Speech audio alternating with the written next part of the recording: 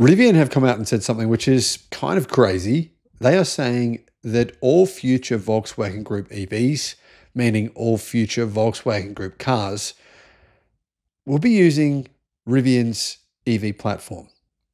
Now, the SEC would probably be prosecuting Rivian for making this statement because it's patently false. But you know what? It's barely changed Rivian's stock price. Their stock was valued at, unfortunately, $130 around about 4 years ago. And it's now sitting at $14.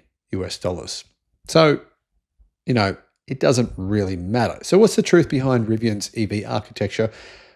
And why is it that the Volkswagen Group won't actually be using their EV architecture on Rivian, so they will be? Well, there's a little more detail to this story than I think what people are hearing. Here are the full details. Hello, my friends. Welcome to the channel. I'm Sam Evans. You're watching The Electric Viking. It would be great to have you as a YouTube member. Some of our videos are posted in the member section. Of course, the idea is to add value to you guys for becoming a member of the channel. And that obviously supports me and helps me to keep this channel going. Rivian have announced that, well, the headlines getting around everywhere, which are obviously completely false, are things like this. Rivian says its platform will be used by all Volkswagen EVs. Now, this is quite an honest headline from Car Scoops. Everyone else is just saying all new Volkswagen Group EVs, all of them. In other words, all Volkswagen cars, all 8 million of them, as long as the Volkswagen, or 9 million, as long as the Volkswagen Group can maintain its sales, which it won't. But anyway, they'll all be Rivians. Rivian's going to make hundreds of billions of dollars. Well, yeah, it's not actually accurate. So when I first heard this, I thought, wow, this is amazing. What a story. Rivian's going to survive. I want them to survive. This is just fantastic news. And I was quite disappointed when I realized that the full story was quite different. Anyhow, the partnership between Rivian and Volkswagen is definitely important, particularly for Rivian, and it's also important for the Volkswagen Group. It provides Rivian with a valuable cash injection, which they badly need, considering the amount of money that they're burning. And it also provides Volkswagen with access to the EV makers' very good software and its EV architecture. One of Rivian's most important executives has revealed the tie-up will be even more important for Volkswagen than previously thought. Now, this comes after Rivian and Volkswagen have announced that Volkswagen will invest $5 billion into this joint venture. That's a lot of money. Wasim Ben Said, Rivian's chief software officer, and I should say that's the key point, chief software officer, and co-head of the Rivian Volkswagen joint venture, spoke with Yahoo, and he said that all future EVs from Volkswagen will use the same platform as the American brand's upcoming R2 car. So Rivian are bringing out this new R2 car. It's sort of a direct rival in some ways to the Tesla Model Y, a little bit smaller. There's an R2 and an R3. They're both going to come on basically the same R2 platform. And the German giant is using its partners' know-how on EVs in order to make better EVs. Rivian are really saying this, and they're saying, you know, Volkswagen Group's EVs aren't that great. In China, of course, they're using XPeng technology, Audi is using SAIC, and now in the United States and for the world, apparently, according to Rivian, all future Volkswagen Group vehicles will be using the Rivian EV platform. R2 is the platform that will underpin actually all future EV products from Volkswagen, said Ben Said. It's really that modular, scalable technology stack that we will take into Volkswagen brands. We will do it in a way where we will still allow different brands to express their own identity. So, very kind of Rivian to allow Volkswagen to express its own identity.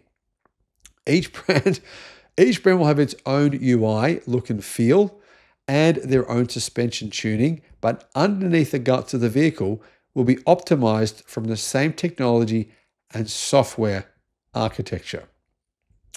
The Rivian R2 platform that Ben Said is referring to appears to be limited to the technology stack, not necessarily the physical platform itself.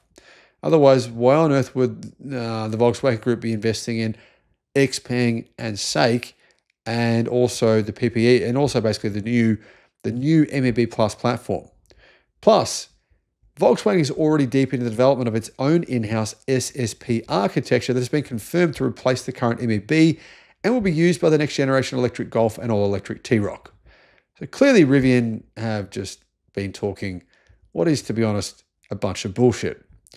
The Volkswagen Group is also collaborating with, as I said, XPeng on a separate platform known as the CEA, or China Electrical Architecture.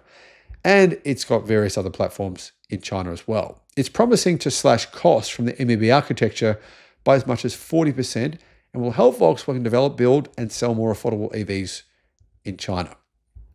So, Chinese cars won't have anything to do with this Rivian R2 platform, as Rivian are saying they will. That's not actually accurate. R2 is an evolution of the architecture that we introduced with our Gen 2 vehicles, and there's a ton of lessons learned that went into how we make the R2 from a technology standpoint, from an engineering to manufacturing, said Ben Said, which really kind of muddies the waters and makes it look like Rivian are claiming that all Volkswagen Group cars worldwide will use their platform, and that's not actually the case at all. That is allowing us, said Rivian, to really not only make progress, but we're extremely happy with the maturity of R2 compared to where R1 was.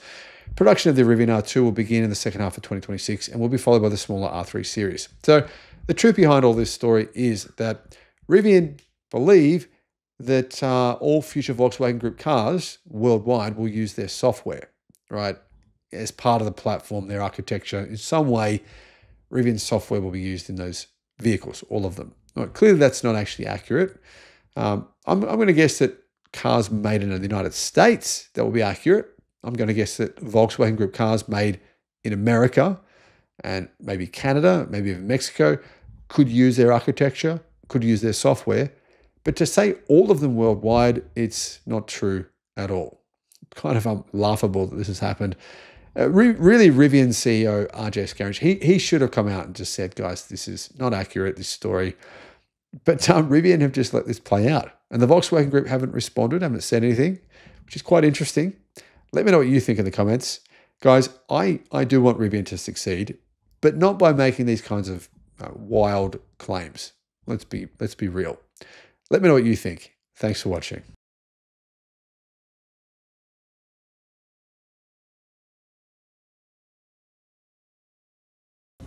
Rivian have just revised their numbers for this year. They're going to deliver less cars this year than last year. They have more models available now. The prices are lower this year than they were last year, and yet this is happening. Now, unfortunately for Rivian, time is not on their side. They burned through about $2.5 billion in cash in the first 6 months of the year. That's $2.5 billion of debt added to their books. And if they're producing less cars than last year, it means they're probably paying actually more for the parts than they did. They're saying their suppliers are causing issues, and that potentially could be because their suppliers are worried they won't be paid. Unfortunately, the truth is that the US media are being very kind to Rivian.